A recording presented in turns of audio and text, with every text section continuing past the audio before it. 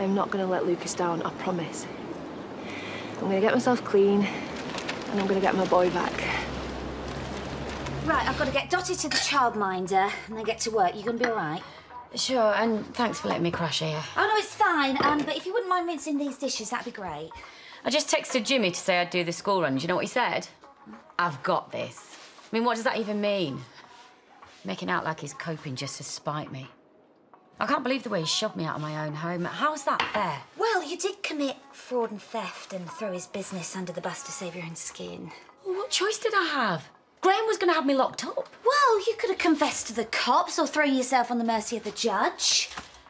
Nicola, you must have known you were going to get caught. No, because Graham was the perfect fall guy. I mean, you saw him out drinking off his face every day, not giving a stuff about the business or anything, until he sobered up. So you took advantage of a vulnerable alcoholic who'd fallen off the wagon? No, well, yeah, but that was Robert's idea, and it was only Kim Tate's money.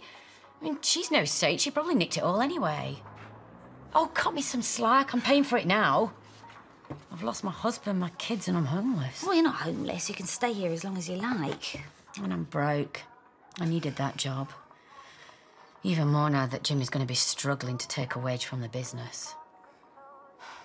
Jimmy's my soulmate. Can't imagine my life without him. What am I going to do? Start grovelling. Hiya! Hi. You heard from Jimmy? I've just left him another message, because we can't leave things like this.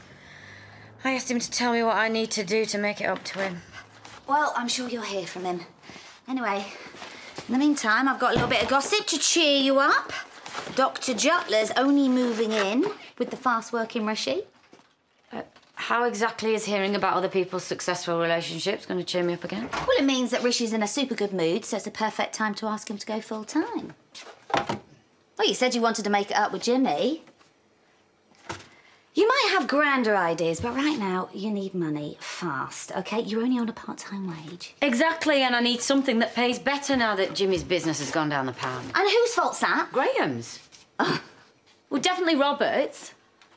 I certainly didn't do it for me. Oh, please. Yes, you did. You fancied some money and status again.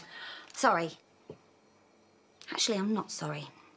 If your best friend can't be truthful with you, who can? You brought this on yourself because you were stupid and greedy. So instead of wallowing in this pool of self-pity, why don't you get out there and sort this mess out? How?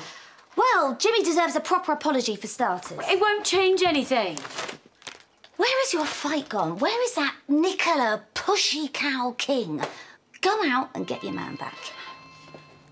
Yeah, you're right. This is probably him now. Yes.